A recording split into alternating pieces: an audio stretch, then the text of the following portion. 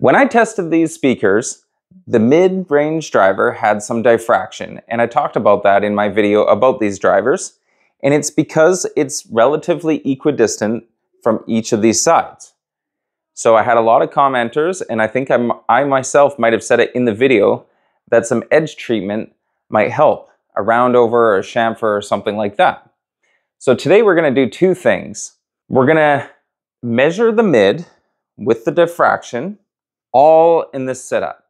It's not the best setup, but it's going to be captured on this measurement microphone. And then what I'm going to do is I'm going to pull all the drivers out and the crossover, excuse me. And I'm going to chamfer or round over these edges, put it all back together, measure again, look at the measurements together and see, did it make a difference? And how much of a difference? Should we care in the future, or should we go with a square edge baffle if we like the look of it? So let's get started and see what we can come up with.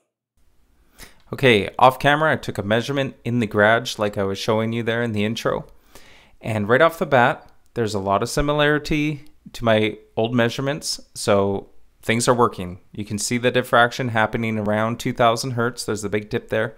But look at my outdoor measurement from before. Look how much smoother it is. Now the scales are different, so it looks a little bit compressed and things like that, but much smoother because I don't have those reflections. Even though I've windowed or gated this measurement in the garage, the outdoor measurements are still a lot cleaner. So let that be a little takeaway from this video, if nothing else.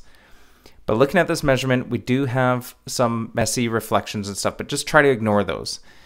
The diffraction that I want to concentrate on is, around 1800 Hertz, 2700 Hertz, 3200 Hertz, thereabouts. These little peaks and dips are kind of our primary concern in this video, and I want to get rid of those, hopefully with this roundover that I'm about to apply. If you ever wonder why we don't just know the answer to these questions really easily sometimes, we know conceptually roundovers work, but this is the level of effort I have to go through. I gotta kind of ruin my test box because I was gonna maybe laminate these things and now I can't. Gotta remove all the drivers, put them all back, and try to keep the conditions as identical as possible. I can't keep them perfectly identical, but anyways, this is the result we get. Please note that I didn't do the top of the baffle because of the tweeter, and going any further on the woofer won't make a difference, and the woofer was in the way. So here's the after measurement. So far, not looking really much different. Here's an overlay.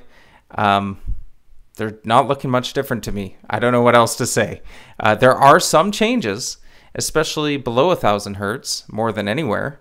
And this is because I probably didn't get the speaker in the exact same spot as before. So the reflections, especially in that wavelength of however far I had the speaker off the floor, the reflections moved a little bit.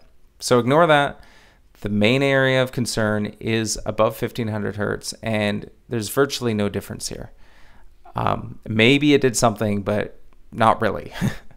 So I took some off-axis measurements because I thought, well, did it do anything? How bad is it? What else can we gather from this? At 20 degrees off-axis, the diffraction smooths right out. And then 40 and 60, everything just kind of falls in place from there. It's unfortunate, I should have taken a 5 and a 10 degree off-axis measurement, I guess, but I didn't, and then I took it all apart and went, oh, I should have done that. But you can see moving off-axis does make a difference. It smooths out diffraction, basically the same effect as offsetting the mid. Well, that didn't exactly go as planned. I really thought the roundover would do something to correct diffraction, but for this specific scenario, it kind of did absolutely nothing. And I don't think it'll be audible at all. So why exactly did that happen? Well, I think it has to do with wavelength. Normally when we're talking about roundovers for diffraction, especially 3/4 inch roundovers like this one, we're usually talking about a tweeter that's playing from, say, 3000 Hertz and up. I was trying to correct a problem between 1500 Hertz and 3000 Hertz. And I think those wavelengths are a little on the long side to be affected by this relatively small roundover. Had it been a couple inches, I think it would have done more work. So I think that's really what it boils down to. Perhaps offsetting this mid would have actually done better because you would have had unequidistances between the edges of the baffle and the driver. But I still don't like that for other reasons that I'm not going to cover in this video. But let's just say I'd rather have a uniform off-axis response than an offset mid, because I'm usually never listening exactly on axis, especially in a home theater room where there's multiple seats and stuff like that. So we saw in the measurements, as soon as you go off axis, the diffraction clears up. So I think that's why I don't hear it. I think that's why it's totally fine and it doesn't bother me. And overall, I think the lesson learned is, even though it looks big on the frequency response, it's not that big of a deal actually. And this is why we need to take off-axis measurements as well and really evaluate what the entire story is. So thanks for watching me come to a conclusion. Kind of upsetting, but also useful because we learned something, or at least I did. Well, something I already knew, but I just kind of gaffed on it, I guess. So thanks for watching. Like and subscribe.